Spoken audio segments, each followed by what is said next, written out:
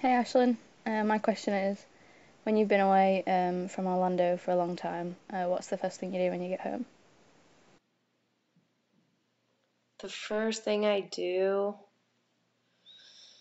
good question. I usually hang out with my friends and see what they're doing, and I love like just coming home from a long trip and just like being in my house. It's really quiet. It's really still, and I can just like gather myself for a little bit and decompress. And that's just like having coffee out on my porch and watching the sunset, but just really like taking a minute to breathe because traveling and being on the road is so hectic at times.